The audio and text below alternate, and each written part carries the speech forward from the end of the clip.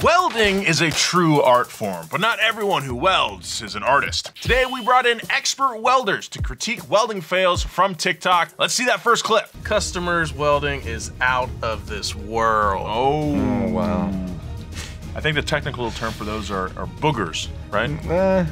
Cookie welds. Oh, those are bad. Oh, okay, I get it. Yeah, that fool sucks. My name is Sandro. You guys find us on Instagram. I weld anywhere from stainless steel, titanium, brass, aluminum. I could get down on it. So what is it holding like? I don't know if it's holding anything. It's holding on for dear life right there.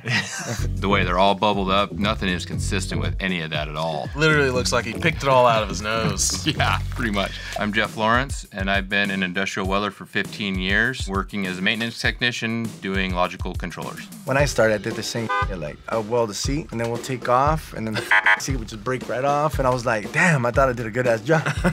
And you're not even close to bonding those two metals together because there's pain or you didn't prep up right. Cleanliness is the biggest thing. Always prep your work surface. Get rid of the paint, get rid of the rust, all the grime that's on it. It'll keep from getting all the porosity right there on those welds. Porosity is contaminants that as you're welding will be pulled through the molten material. Okay. And cause holes, So voids. like skin pores. Yeah. It's 90% prep and 10% weld. Watch YouTube, watch TikTok. There's plenty of videos on teaching you how to do it.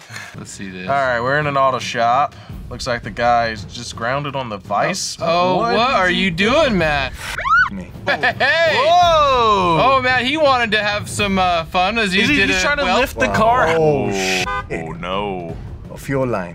Dude, you Fire extinguisher, man. all you did was give it more air. Get out of there. He was probably working on a fuel tank. He was probably working on a fuel line, and he let drop. And then when you weld, look at that. Bam. Where's his hood? He has nothing. Nothing on. No gloves. No mask. I don't even think he has glasses on. Nothing. It happens. I've caught my clothes on fire. I've caught any material that's been sitting around, paper towels or fabric. No, I've been on fire. Like, I mean, literally, I've been on fire. My brother's been more on fire. It's because when you're in that good spot, you don't want to move. So he was welding, and I look, and I'm like, what the f was on fire? And I'm like, hey, you're on fire. And he's like, I'm almost done. I like, just duck and roll when you're done, whatever. But yeah, you get on fire all the time. You think he lost his job? Oh, guaranteed. Speaking of face protection, when you put on a welding mask, it's actually not the brightness of the weld that the mask is protecting you from. It's actually the color of the light. See, red light is low energy while blue light is high energy. And when a light gets so blue that your eyes can't see it, you get into the realm of high energy ultraviolet and X-ray radiation. Science is cool, huh? And that's the kind of radiation that TIG and MIG welding is throwing into your eyeballs. It's kind of like looking directly into the sun. And that safety gear you wear, like sleeves and gloves, it's not just to prevent hot sparks from burning you, it also keeps you from getting skin cancer, which is something I hope this next guy avoids. Oh no, Oh, man, that's creative. Cardboard with the phone. Homemade welding mask right there. Bravo, sir. Gotta give him points for creativity there. Dude, this dude's smooth. He's got this. The camera's gonna autofocus and dim for the weld, but it's still not the best. When you give your eyes that sunburn, it just feels like there's sand and paper on your eyeballs. Ugh. Dry. Like, you get like a suntan, like you don't even fucking know. Like, your skin fucking peels off. Like, you want to do like exfoliate or whatever bullshit they do for skincare. Weld without a mask, you'll be crying because you can't even open or close your fucking eyes. All right, that's a rusty old pipe that is no longer together, and looks like this guy's gonna try and put them together. Repair your exhaust. Yeah. All right, so he's cutting it up. He's prepping. I guess I would assume it's prep. Looking like a pro right there. Yeah. No safety glasses with all the grinding. Oh, he put a little pipe in there. Oh my goodness. Oh boy.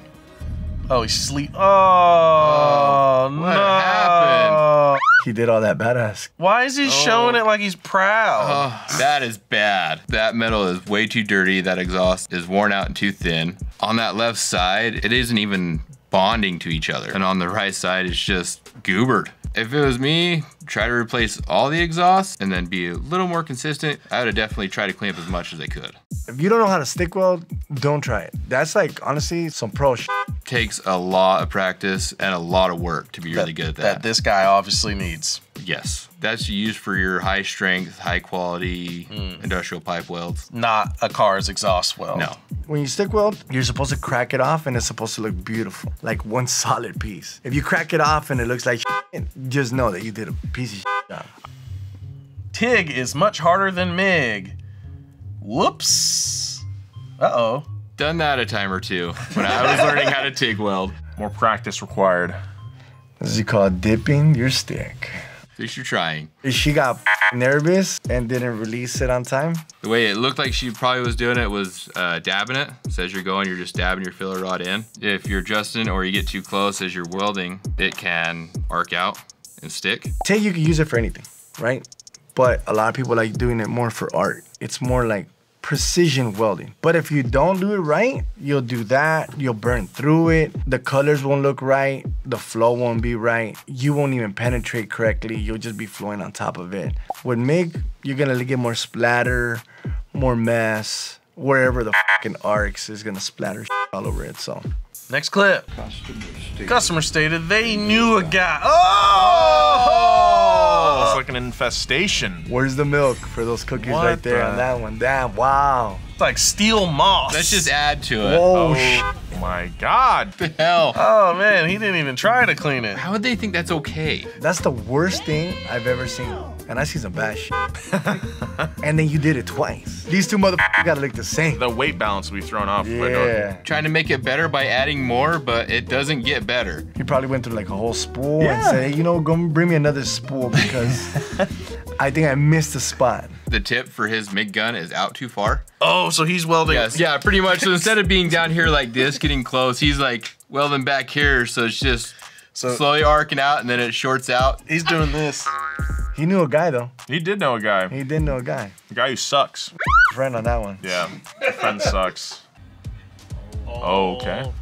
What the heck? What is on here?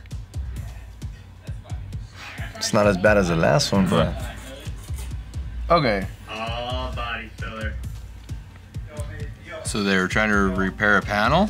it's not that bad. So do you think there's anything wrong with these welds? Oh yeah, there's something wrong, but That's where we're at right now. This looks good to Sandra. yeah, this is pro right here. you guys gotta show me some better because that's fucking pro right there.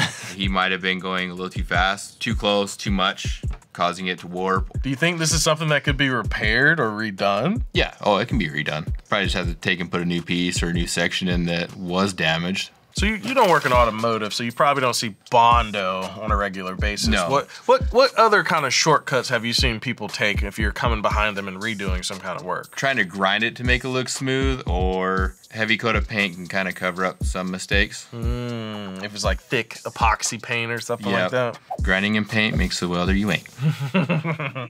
Okay, Rusty. Oh, that's a big hole. Better back here. Super welded. Whoa. Oh. Customer complaint. Oh, it's That's getting- not gonna It's hold. getting worse. Wonder what's wrong with it. Everything. Nobody put an extension on it. Cause somebody needs a new car. I know. It's bad. Extension with no welds.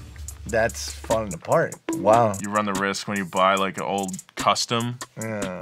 And my grandpa has this awesome hot rod he built back in the 70s. Ooh, wow. This.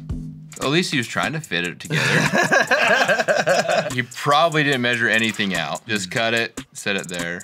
Measure, measure, measure. Even though you fucking measure, you're still wrong. Look. Going down the road, hitting a pothole, those are gonna break. That essentially looks like glue at this point. Pretty much. That little bracket right there, they made that shit. They didn't even clean up the edges. Nope. So somebody could just cut themselves. They That's said. what's up.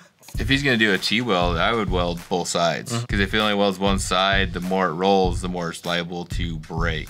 So if he wanted to go around it or fit something like this, he could have taken 3 pieces of flat plate and here and on the top, welded it around so that he could have welded all 3 pieces, and that would have kept the instructional integrity instead of 2 flats that could flex. Yeah, if you start welding things and you can't move them or adjust them, that chassis will stay crooked as Let's just say the weld won't break. You see how thick he did it? Right next to it is probably thinner. So then that will probably bend. Usually you want to switch out the whole piece so you're not going like thick as shit and then thin. Yeah, Because then yeah. what it'll do, it'll buckle the thin one and then I would switch out the whole thing. Custom, dude. It's custom. Just like this next clip. Spraying, looks like after a weld, they're spraying. Okay. Looks like a flex pipe. Yeah. It's stainless. Oh wow, it's turning red. Okay. The dye is going into hairline cracks that are in it that you might not just be able to see with your naked eye. I'll have to grind all that out and then try it again. You have to do it again, my dude. And you don't get paid for that shit. No. The pipelines and all that, they have x-ray machines that like a spray. Guys actually scan through that. If a big ass pipe breaks, That's a big problem. that's a lot of money. In the automotive industry, if your fitment's right and your measurements are right and you did a nice bevel and then you actually V-shaped it in there so you penetrate through, then you're good. Next clip. Rate the welds from the county fair. Oh! Well, those look really old. Looks like a dog threw up. Get off that f***ing ride. That looks like a turd. Goobered That's on. mud. Yeah, that's bad. Nice. Oh. One of my best friends, his dad is a welder. And he would pay my friend not to go to the fair because he knew that this was the type of shit going on. Don't go to the fair, look kids. Yeah. Man. And when you go to a fair, look out for the welds. The clowns, the rides, the candy. Kids, learn how to expect welds. Oh my God. God, that's gross. At least that's not like critical. That's not on a ride or anything. No, but if that's not critical, Yeah. well, he was trying right there. That looked. You were giving it a shot. Yeah, yeah. You're all right. I wouldn't have rode any of those rides seeing that. He's not even recording his kids or his family. He's like, I He's got just it. f***ing recording the welds. Good job, bro. Just to quickly fix it so they can get it back up and running, they've just went over it and over it. None of that is getting removed and redone. It's just getting put on top of. It's not paper mache. That's being strained way beyond its means. If they do that type of work on something like that you're looking at, imagine Yeah. the f***ing Ryan. All right, 1 to 10. What do you rate this one? 2, very inconsistent. Some parts look okay, like on the left there, as to where it looks like he just went across the plate instead of just redoing the weld that broke. He doing it wrong. Doing it wrong. Oh, that's a 1. All right, we got a railing. That 1. 1. I wouldn't even give that one a score. It's not even a weld. That's Got not even it. a weld. Nah, 1, 2. What a turd. What a turd. All right, we've seen some pretty terrible welds here today, but what does a great weld look like? Let's take a look. Oh, yeah. Gorgeous. I think I've seen this guy on Instagram. Yeah, see, that technique there is walking the cup. Okay. He's just sitting there and he's using the filler rod to keep that consistent amount and then just walking it to give that beautiful weave look. Look at that flow, precision, back to It's back. like almost robotic. It's crazy. Sexy. That's nice. It's very consistent. All the ends, the tie-ins from the weld to the metal, and how it's weaved is very consistent. It's both performance and cosmetic. It's rare. That's a real It's real rare. skill right there. It's rare. For those that want to make money, welding's the thing. If you're good with your hands, learn how to weld. That's big money. That's big money right there. Why? Because there's nobody trying to do our trade. Wear a mask so your eyes don't get cooked too. So. Wear a mask, learn a skill. It's the kind of knowledge we try to give out on this show. If you want to see more automotive experts breaking down viral videos, make sure you click right here. Thank you, Jeff, for coming out. Sandra, thank you very much for coming on the show once again. We'll see you next time with more real mechanic stuff.